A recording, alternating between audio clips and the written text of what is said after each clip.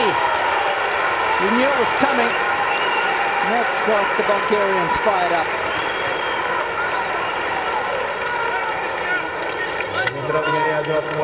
He's done well. Get some of the crowd behind him. I just get the feeling it could be one of those days for Dimitrov when he's going to struggle to find the answers when he clips the line. That's what made it so much more effective. Koppel's actually got a little smile on his face, so after that shot hit the line, he knew it was right on the money.